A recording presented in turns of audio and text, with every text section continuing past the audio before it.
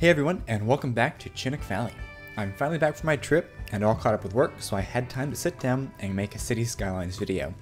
It's been forever since we've been inside Chinok Valley, but I am so glad to be back. I have to admit, when I first sat down I wasn't at all feeling creative, but I was reflecting on my trip, and after spending a lot of time in airports across Europe and America, I realized that I had never built one in City Skylines. So I started sketching my idea out on some pen and paper, looking at Google Maps for some inspiration, and I have to admit the end product looks phenomenal, and I cannot wait to finish it over the next couple of episodes in this series. It's also definitely a plus to be far away from downtown with its terrible FPS issues. We're beginning with this time-lapse of me building the runway and taxiways. I'll rejoin you later with some live building for the airport layout and highways, and then we'll finish off. I hope you all enjoy Episode 10, CVY International Airport.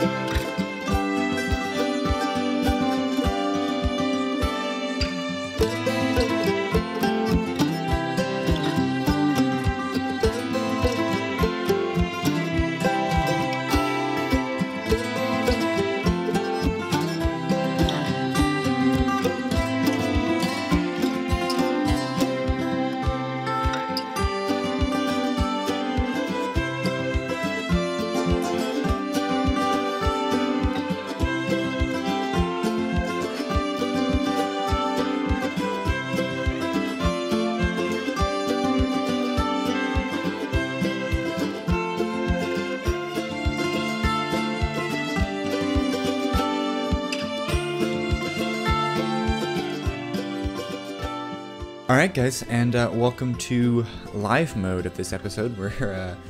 looking at what I just built in the time lapse. Off camera, I added in some runway markings and that kind of stuff. So what I'll do is I'll give that a quick look, and then we're gonna dive into building the infrastructure around our airport, parking lots, cell phone lots, garages, all that kind of stuff. And I'll also lay out some plans.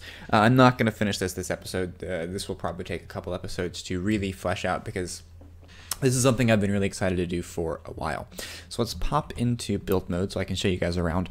So you'll see here I laid down our runways. So we have runway 02 right and runway 02 left. We have our blast pads, we have our aiming points, we have our touchdown points, we have our PAPI lights, and I actually think I did that wrong. That's aiming, that's touchdown, and then we have our distance markers here as well, and then just mirrored on the other side, because even though Cities doesn't do runways being, two-way, they technically are. So we have runway 20 right and runway 20 left, which, if you guys are well aware, that means that these runways are about 20 degrees off of north. So they are almost north-south runways, but they are 20 degrees offset, which is why, and just so you guys are aware, in my mind, when I do this view, I'm marking that as north and that as south, that as west, and that is east, obviously, which is why you have a 20-degree offset from north, which is where those runway numbers come from. I'm trying to do this as realistic as possible, because I'm well aware that when people on YouTube do airports, they always mess something up. So I'm trying to do this as realistic as possible. Although if you guys see something wrong, obviously please let me know. I'm not in the aero space field. I did do quite a bit of research, and I've modeled this after a couple airports. But please, if you see something, please let me know if you think that this is wrong. I also tried to get this pretty much on a good length, so I did this. I researched like the maximum length of a jumbo jet. I think it was somewhere around 3,000 meters is normally what you'll see for the longest runways.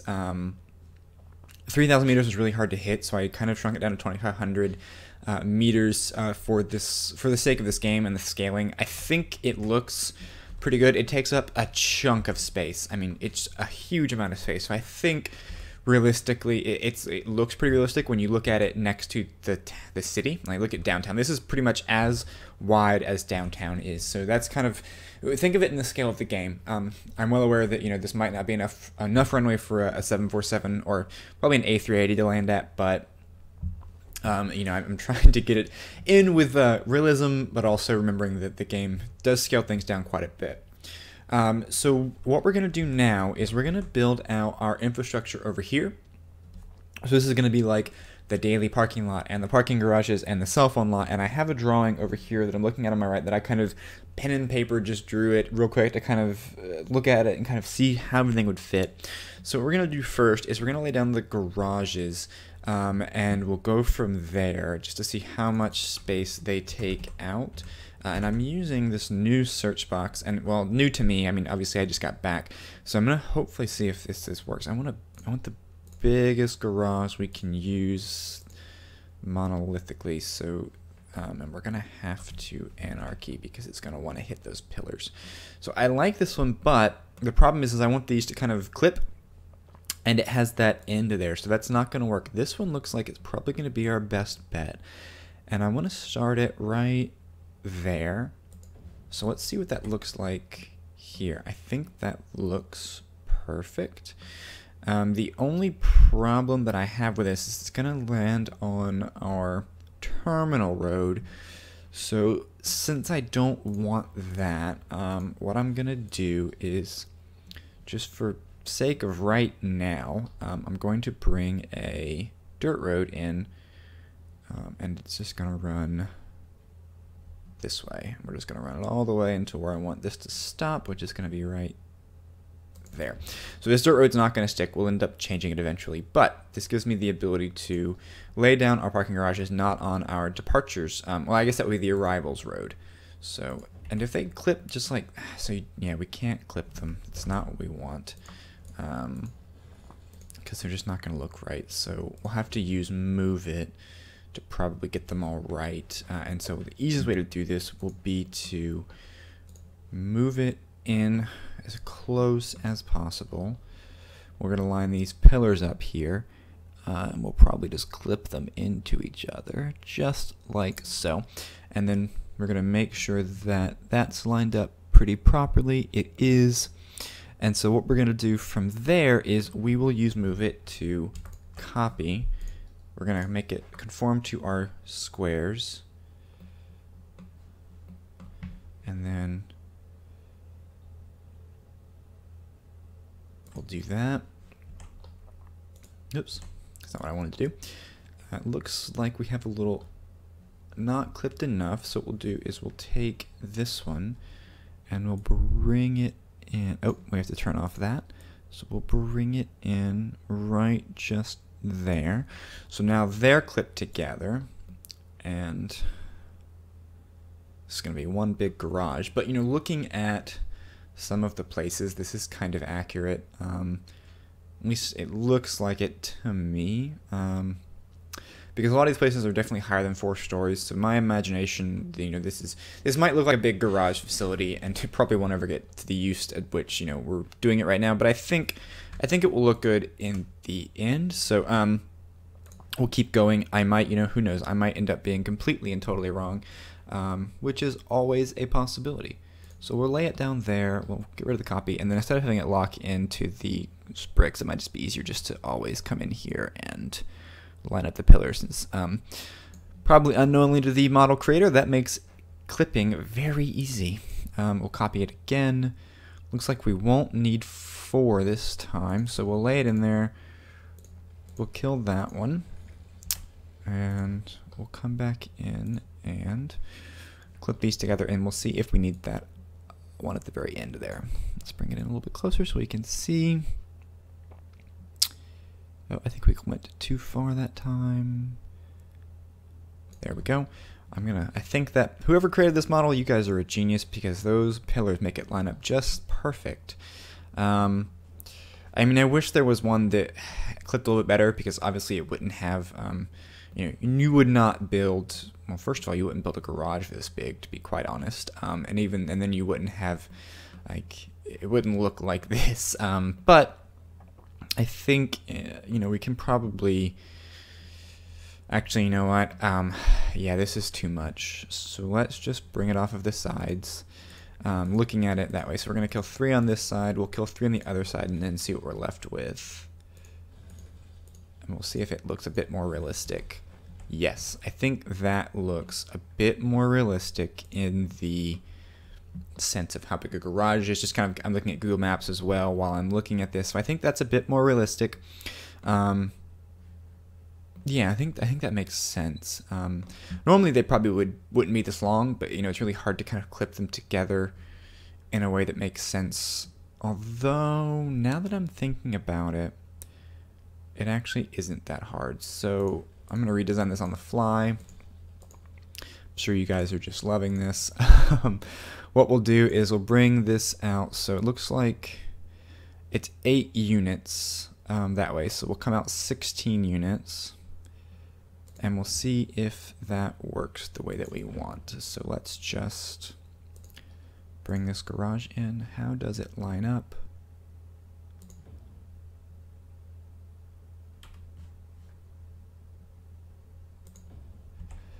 Alright, and we'll use Move It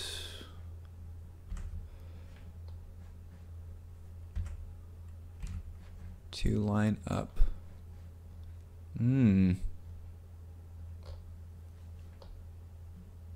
What are these things? I just noticed those laying around at the top up there. Have those been there the whole time, or have I just been going crazy? I guess this is an unfinished parking garage, but okay, you know, whatever. We'll just clip it here, and I think this will actually look pretty cool. So we'll clip that there. We'll clip this one in as well. And then we kind of get that really cool look there. And then what we'll do is we'll just copy this one here. Oops. Nope, that's not what we wanted. I've been playing other games, so the escape key does different. There's another thing in the game I'm playing, and trying to use it here is obviously pausing the game. All right, so we'll bring that one in there, and I think that looks just a lot better. I like it a lot. Okay, cool. And so now what we can do is we will delete this. We'll obviously need these roads because these are the entry points for the garage itself. Even though I don't like that it is, you can't actually see it. Oh, there it is. There's a dedicated entry for the garage, which is good because what we're going to do is we're going to have a daily lot kind of here, a big lot, and it will kind of meet with the exit before it gets back onto the exit road and have a toll plaza kind of terminal or like a toll, so you can pay your ticket, you know, because you've been parking there for so long. Obviously, the hourly would be a little bit cheaper than the day because it's by hour, not by the day. But you have like your automated ticket, and the machine would tell you how much you owe, and you know how it works. You guys have been to airports before, so that's kind of what I'm looking at there. So I think I like this garage complex. I'm just looking at some other airports in the similarly sized area. I think this makes sense. I like how it's centered, and I think, yeah, I think it'll look good. It might. I had a drawing of a bit bigger space, but I realistically, you know, like this is, think about this. This is 4 stories of garage. Realistically, let's see, 2, 4, 6, 8. So probably like, let's just do an easy guesstimate of like probably 300 spots per garage, 300, 600, 900, 1200, 1600, 1900. So that totally, that was not right. That math was extremely wrong. 3, 6, 9, 12, 15. not 16. I cannot add together. So 15 and and then 18. So total of 1,800 parking spaces. I think that makes sense for a 3-terminal airport. Yeah, it probably won't serve that much traffic. I have a feeling that this 3-terminal airport, I mean, when you think about it, like each terminal only has 1, 2, 3, 4, 5, 6 gates. So this is like only got, 18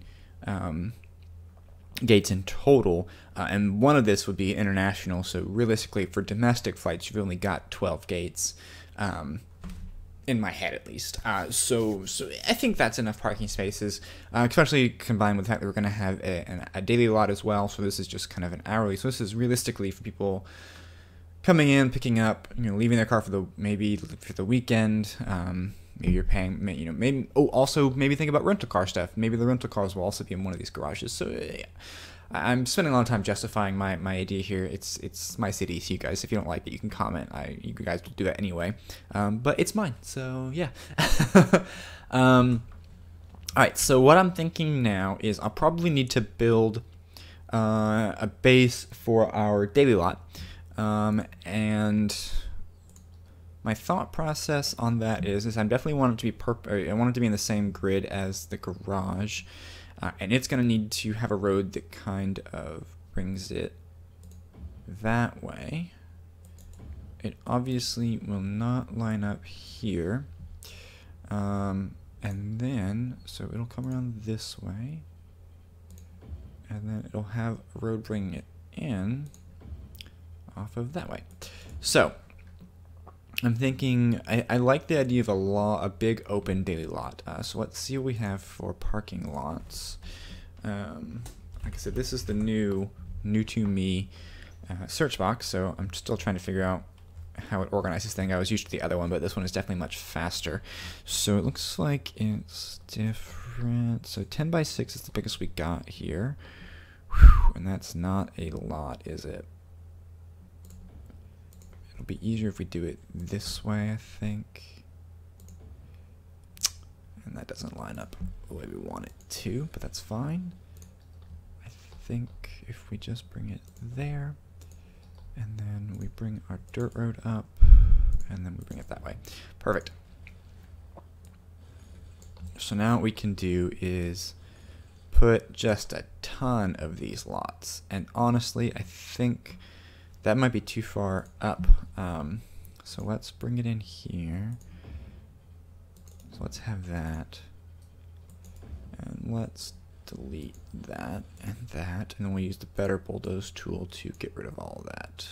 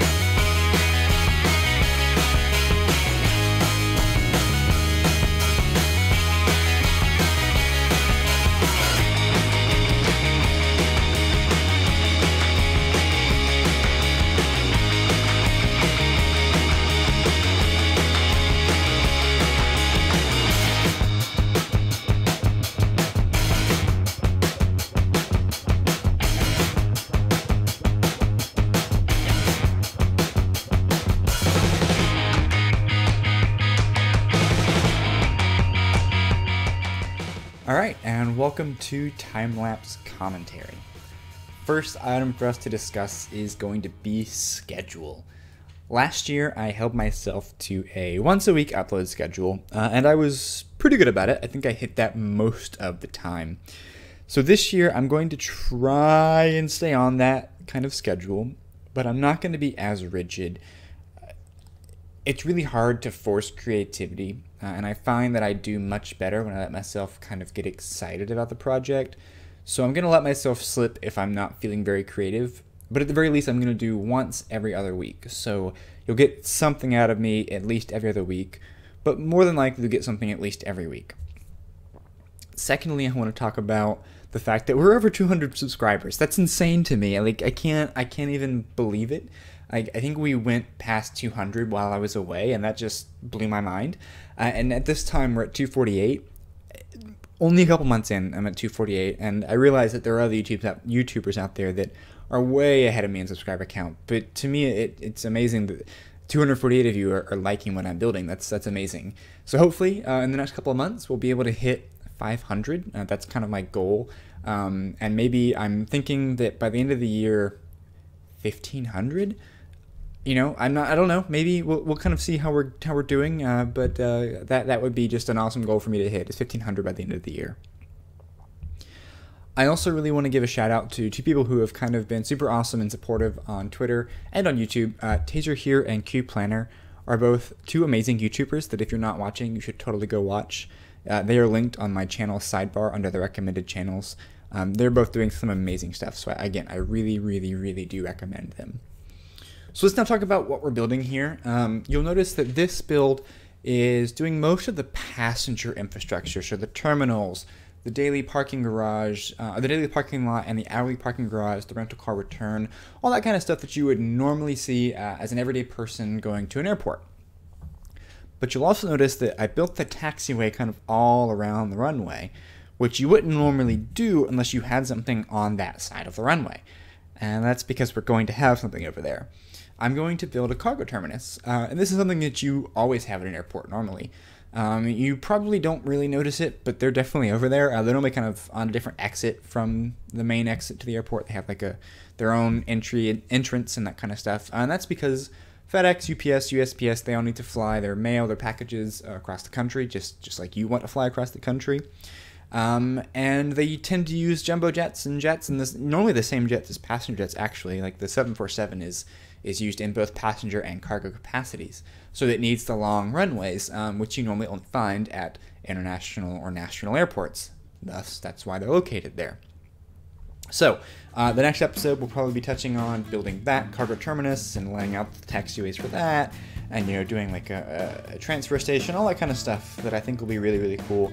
And since Chinok is very rail focused, I might try to bring in like a little rail yard as well, which I think will be pretty neat. Also, you may have noticed that the planes at my airport are using the entire length of the runway, which itself is pretty long. If you want to be able to do this yourself, all you have to do is download the Advanced Vehicle Options mod and edit the plane's acceleration and braking constant. I set mine to 0.3 and 0.5 respectively. I'll leave you the rest of the time lapse and some music, and I will see you at the closing cinematics.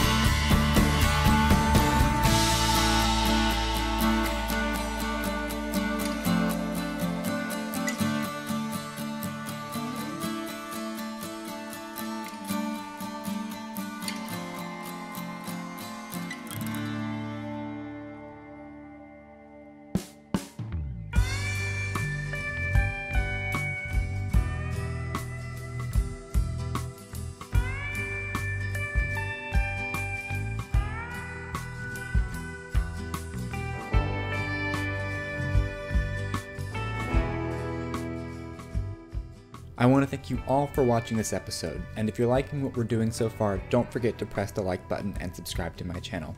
If you do decide to subscribe, you might also want to press the little bell icon so you're notified whenever I upload a new video. If you enjoy my building style, you might also want to check out my other series, San Seguro. It's a larger urban city set on the California coast. As always, if you want to stay up to date with what's going on in Chinok Valley or San Seguro, follow me on Twitter, cogwheel_YT. I respond to all my YouTube comments and tweets, so if you have any ideas or suggestions, please send them my way. Thanks for watching.